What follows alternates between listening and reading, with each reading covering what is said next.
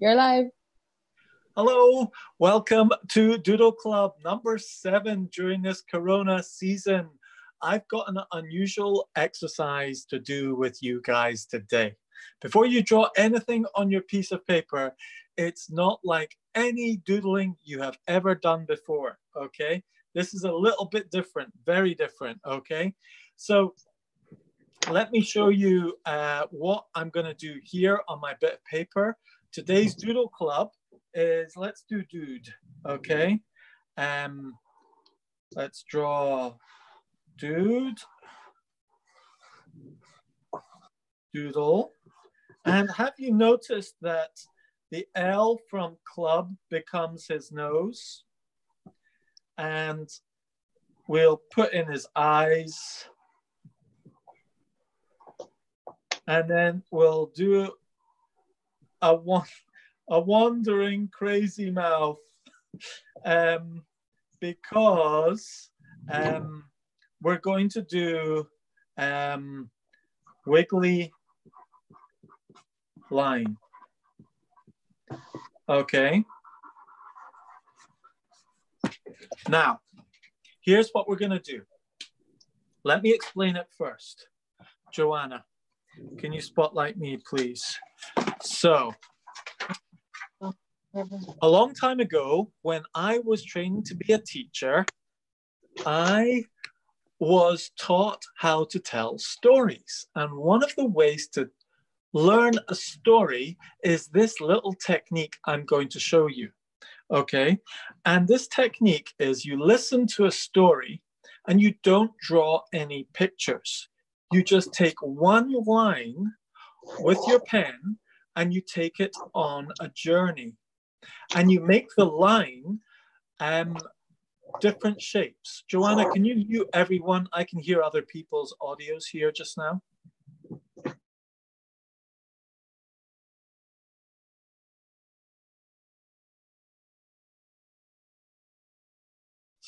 I'm going to show you, okay? So I'll tell you the story, okay? And we're going to start up here, okay? Can you spotlight my text here, my page? Thank you. So we'll start up here and we'll go in this order, okay? Now, let's say I was telling you the story like we did a few days ago, the Sword of Damocles, okay, for example. So you'd start off with the line here and you just wander along. I'm going to choose a better color, actually. I'm going to choose, let's go for green. So the man was looking at this, he was looking at that, and then he was looking at this, and he was looking at this, and he was looking at that, and he was like, wow, that's amazing. And then he was very happy, you know, and we just do a shape that is kind of happy, having the meal and things like that. And then he saw the sword, and he was scared. And then he was like terrified, shaking all the time, shaking. And then he was allowed to go home. And he was happy when he went home because he was away from the sword. Okay, so what we're doing here is we're just using the line to share the feeling of the story. Now, this isn't easy to do, children. This is not easy to do. It's a big challenge, okay? And so all I'm wanting you to do is do a wiggly line. And the thing is, can you remember what part of the story I was telling depending on the wiggles? What was this bit? That was when he was calm at home. What was this bit? Oh, yeah. That bit was where he saw lots of different things. This bit was where he was enjoying the party. And then this bit was when he got terrified by seeing the sword. And then this bit was when he shaked. And this bit was the bit when he went at home. The point I'm making is it doesn't matter what shape your line makes. It's just your line. And if you want to, you can turn your line into something interesting like a little doodle and so on as well if you want. But your challenge today is one pen, one line all the way from beginning to end. And then we'll have a look at our different doodles after that. And then with the next story, when I tell you it the second time, the same story the second time, you could maybe add some doodles along the line, okay? And you can add some pictures and so on along the journey of the story. So hands up, thumbs up if you're ready for the story. And by the way, if you don't want to do the wiggly line and you just want to do a drawing, that's absolutely fine too. This is all for fun. Great, thumbs up, ready for the story. So, pens at the ready? Good. Top of the page, for those of you that are doing the line. I'm looking forward to seeing those lines. I'm wondering what lines you'll come up with. So I'm going to tell you the story slowly. There was a hare, and the hare was very proud of himself. He was boasting about how fast he was, how he could run here, how he could run there, how he could run everywhere faster than anyone else. And while he was boasting in front of all the animals, he looked down at the tortoise and he said, "Do you ever get anywhere?" Tortoise looked up at him and he said, "As a matter of fact, I do. And I get there faster than you might think." The hare laughed at this. He was chuckling and shaking with laughter at that. The bold tortoise. Well, the tortoise said to the hare, "I'll race you if you want." And the hare said, "You'll race me?" He said, "How can you possibly beat me?" And the tortoise said, "Well, I'll give it a try." And the hare said, "Well, okay, if you want to embarrass yourself." So they got the fox to arrange the route. And the fox got them all lined up, ready, and bang, he shot the firing pistol, and the hare and the tortoise left the finishing line. Well, the hare shot off like a rocket in one direction, and the tortoise plodded along. Well, it wasn't long before the hare turned back with a good lead and looked at the tortoise. And he thought to himself, "I'll show him." And with contempt, he lay down at the tree, rested, and watched the tortoise plodding, and thought to himself, "I'll have a nap." So he decided to show his contempt by having a nap. And he drifted off to sleep. Well, it wasn't long before the tortoise plodded past the sleeping hare. And he was close to approaching the finish line when the hare woke up and he thought, "Oh, where is that tortoise?" And he looked down to the finish line to see the tortoise. There was no tortoise. To the start line, there was no tortoise. Then he looked towards the finishing line and he saw the tortoise getting close to the finishing line. He got up and he ran as fast as he possibly could. But the tortoise plodded across the line and won. And the tortoise said at the end, "Plodding wins the race." And the moral of that story is the race doesn't always go to the fastest. And so, or another moral might be, pride goes before a fall. So let's have a look at some of your doodles, children. Let's see what we've got here. Joanna, can you show me some of these squiggles? Ooh, interesting. I like the jaggedy beginnings and the, yeah. Who's next? Thank you. Ah, Henry, we've got a lovely picture. Who's next? Ah, we've already got the wiggly lines and people appearing on the wiggly lines. Oh, I think I can spot the bit where he shot off at the top there. Who's next? Oh, I would love, this is great. This is great. Who's next? Let's keep them going. Let's just flick through them quite quickly with the squiggly lines. Thank you. Lovely. Ooh, interesting landscape. Got it. Okay. Oh, I love the bouncy. Yes, great. Who's next? Great, Leah. Next. I see it. Thank you, Joanna. Okay, children. Now, what I want you to do, I'm going to tell you the story again. And Doodle Club, we are all about learning to doodle in a way that will help you with your school notes. And we learn different things every time. So in the first Doodle Club, number 1, we did stick people with faces. The second Doodle Club, we did the landscape lines as landscapes underneath, simple ones. And then we did movement with the lines behind him. And then we did different eyes and what we can tell with the stories with eyes. And then Doodle 5, we did symbols. And Doodle 6, the last one, we did the wind and music and things like that. We did compo yesterday. Hope you enjoyed compo. Now today, we're doing this line all the way along to do the feeling.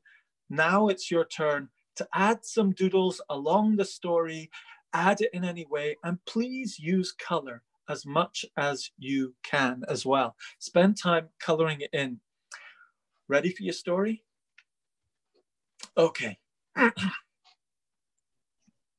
The hare was feeling very proud of himself. He was boasting with the other animals in the forest, saying, I'm so fast at running. I think I'm the fastest runner here.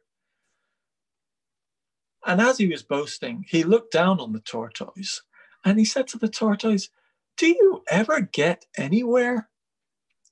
And the tortoise said, as a matter of fact, I do. And I get there faster than you might think. Said the hare. He thought that was hilarious, the tortoise getting anywhere fast. And the tortoise looked at the hare and said, I'll give you a race. And the hare said, you race me? That's not going to happen. And the tortoise said, well, if you don't want to, then fine. But the hare said, okay, I'll race you. So the fox was set the task of setting the course and starting them off. So the course was set and the fox started them off. And they left the start line and the hare shot off like an arrow.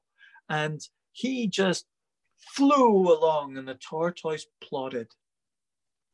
Well, it wasn't long before the hare decided to stop and look back at the tortoise. He was ages in front of the tortoise and he said, that tortoise challenging me to a race, I'll show him. So he sat down under a tree and he thought to himself, I could have a sleep and still win this race. So he closed his eyes so that everyone could see that he was sleeping to embarrass the tortoise. And the hare went to sleep. Well, the tortoise plodded past the hare very carefully so he didn't disturb the hare in his slumber. And it wasn't long before, as he approached the finishing line, that the hare woke up and thought to himself, oh, right, I better finish this race. He looked to the start line, couldn't see the tortoise. He looked to the finish line, and there was the tortoise just coming close to the finish line. The hare ran as fast as he possibly could, but the tortoise plodded across the line and won, saying to himself, Plodding wins the race. And that's the story of the tortoise and the hare.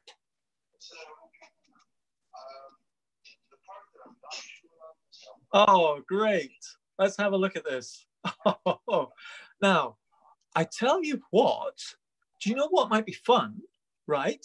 Let's put all of our pictures up on the grid, okay? Let's do the gallery view. And why don't you point to the bit in your story that I mentioned, okay? So I'll say, where is your start line? Why don't you use a pencil so I can see it? Where is your start line? Okay. Brilliant. And where is the bit where he shot off?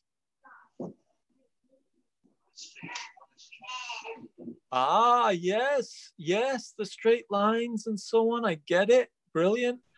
And then where is the bit that he went to sleep? Yes. And where is the bit where the tortoise was plodding along?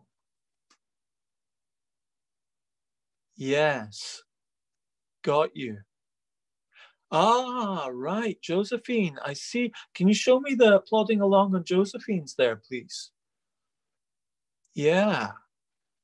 Ah, the little lines squiggling like that. Plod, plod, plod, plod. That's fast. That's great. That's useful. Right. Well done. Well done. Is there any of you that would like to share tell the story with your picture? Hands up. Okay, we've got Josephine and we've got Henry. I'm actually going to go for Ada, and Josephine will do it another time. Ada, why don't you switch on your microphone and we'll spotlight your picture and you tell us the story with your squiggle. Okay, so the hare was making fun of the tortoise for being so slow, and he asked him if he ever got anywhere.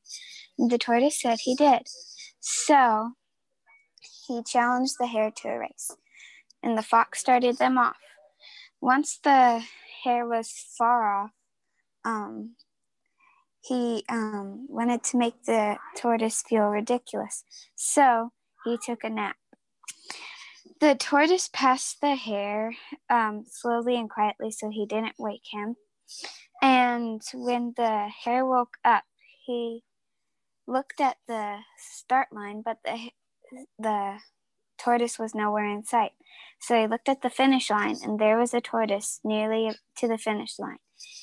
The tortoise crossed the finish line, saying, "Plodding won the race." And the moral of the story is that the race isn't always won by the fastest. Fantastic, Ada. Do you know what? If anyone saw your picture like that, they would go, what does that mean? But the fascinating thing is, it totally means that story to you. And that's what I love about doodles. We've got some time. I would love to hear another one. Josephine, why don't you tell your story with your squiggle as well, please? We've got time for that as well. Go for it. Okay.